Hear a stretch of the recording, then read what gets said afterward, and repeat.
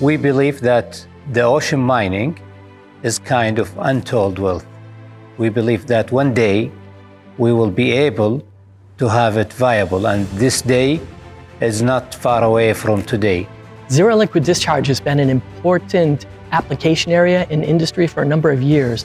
Only recently has it become more economically viable, both for very large projects, such as what SWCC is doing, and for smaller projects in emerging markets. It is a paradigm shift for extraction, the minerals and the salt from the landfill to the sea.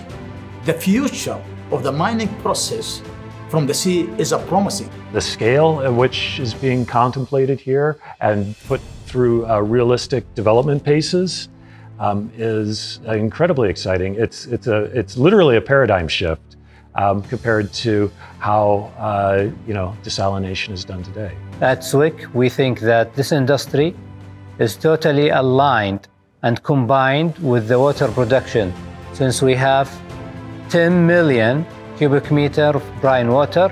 We have the wealth, we have the concentrated minerals. This will make us much closer to have it feasible for the industry, for the clean energy, and for the healthcare usage by using the ions. This conference is a great opportunity for our company to share the data from a long-term joint demonstration project that we've engaged with SWCC, demonstrating for the first time really very high concentration of sodium chloride brine as part of an ocean brine mining process flow.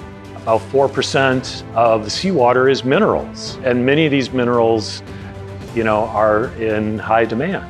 The sodium chloride is most plentiful, and you have a huge demand for that in this country, and so it's exciting to talk about sodium chloride, but there's probably a dozen different other materials that we can extract out of the sea that could all be commercially viable.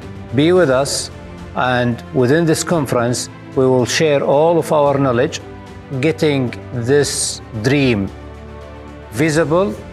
It's our mission for today, and it should be our target for tomorrow.